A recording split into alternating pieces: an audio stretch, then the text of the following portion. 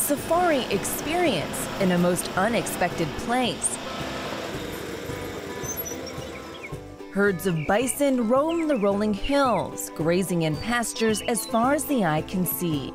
Originally from South Africa, welcome to the west side. Fred Ilse owns and operates Tatanka Bison Ranch, offering visitors a unique opportunity to view and learn about bison in a natural environment. Our main business here is Agri Tourism. Our motto, which is preservation, agritourism, education. People coming out here and learning about these amazing animals and how we holistically manage our land.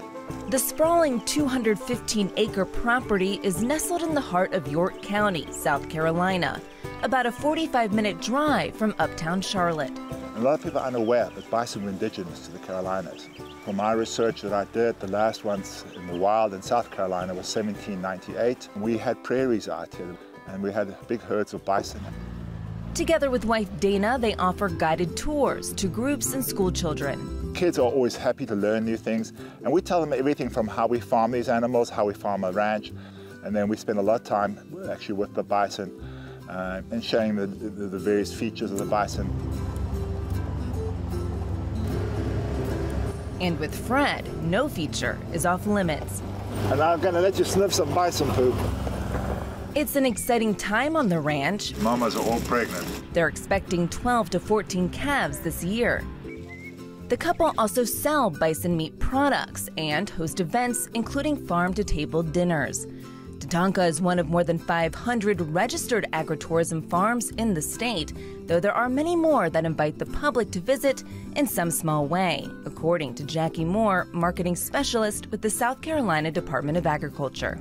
It's growing really fast. Agritourism combines the essential elements of agriculture and tourism.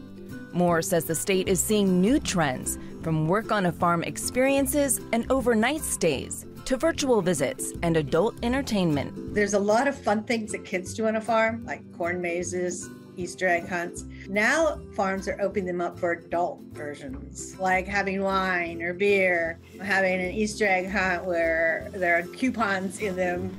Another new feature, hiking trails. It used to be you go to state parks when you wanted to go hiking. Well, now farms, they've got a lot of land. Christmas tree farms, you know, they set up hiking trails through their farms. And that's a new trend that came out of COVID. The South Carolina Agritourism Association even started a passport program that's grown in popularity. The state prints 20,000 booklets a year. Kids can take these to the farms and they stamp them just like your little passport. And then at the end of the year, they turn it in and they get prizes. For family-owned operations like Bush and Vine, diversifying their offerings means new sources of income. That really adds value to what we're doing here and makes us more sustainable. You can find Bush and Vine Farm on Filbert Highway between York and Clover. It's open all year long. A lot of it's hand labor and it's not easy. Summertime's not fun because it's hot, and so we get started as soon as the sun comes up, and you know, sometimes we try to quit early if it's hot, but a lot of times we go till late in the evening.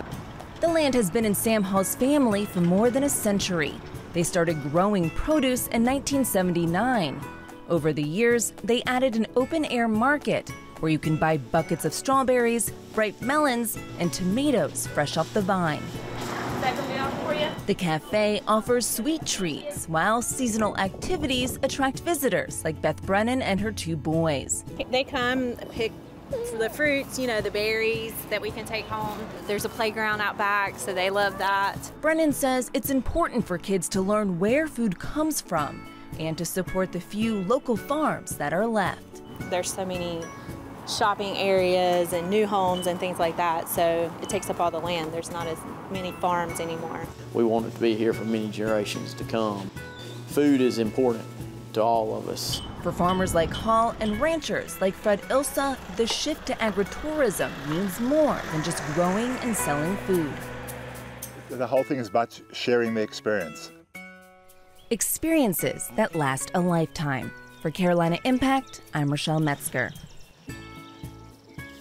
We hope you enjoyed the story. If you don't want to miss any more great stories about the Charlotte region, please subscribe to our YouTube channel.